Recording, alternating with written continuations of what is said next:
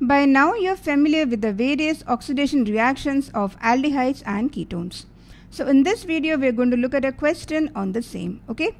So the question says a carbonyl compound X with molecular formula C5H10O gives negative tolerance test and iodoform test.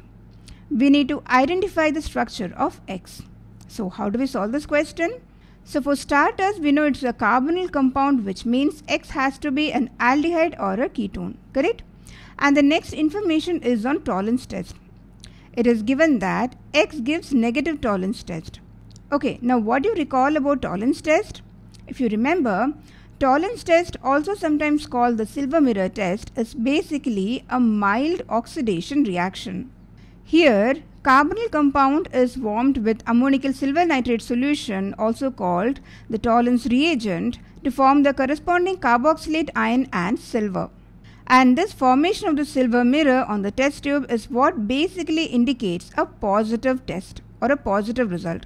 Now the interesting thing is we can use tolerance test to distinguish between aldehydes and ketones because only aldehydes give positive tolerance test. That is, only aldehydes are oxidized to carboxylate ion, forming a silver mirror. Since the carbonyl compound X gives a negative tolerance test, we can safely assume that it is not an aldehyde but a ketone. Now that's great, but how do we figure out the structure of this ketone?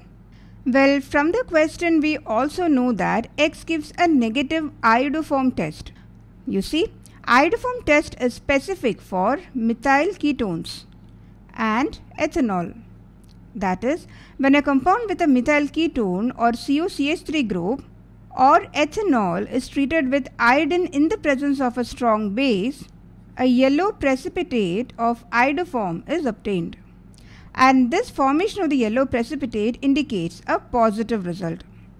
Now in our case, since X gives a negative test, we can confirm that the carbonyl compound is not a methyl ketone. That is, there is no COCH3 group present in this carbonyl compound X. Okay, so we have narrowed down the structure of X to a ketone and a ketone which is not a methyl ketone or the one which does not have a COCH3 group, correct? So is this information sufficient to figure out the structure of X? Let's see. A ketone should have minimum 3 carbon atoms. So if this is the minimum number of carbon atoms ketone should have, here is our keto group. Then we have 2 more carbon atoms extra, C5H10O, right? So where can these 2 extra carbon atoms go to? It can add to one side. It can attach to these 2 carbon atoms, or both of them can add to the same carbon atoms, correct? Do you see any other possibility here? So that means these are the various possibilities we have. From here you can easily figure out the correct answer, right? You see, our X should not have a methyl ketones. So this cannot be the structure of a ketone. There is no methyl ketone here. So yes, this is a possibility. And here again we have a methyl ketone. So this is not possible as well. Now some of you might be wondering that we are looking only at aliphatic systems here. What if our given ketone is a cyclic ketone? So let's see what a cyclic ketone with 5 carbon atoms looks like. So that would be something like this, correct? So this cyclic ketone is called cyclopentanone. But does this satisfy the formula given here? Here we have only 8 hydrogen atoms, but in the question we have 10 hydrogen atoms. So we can clearly say that cyclic ketone is not the correct answer.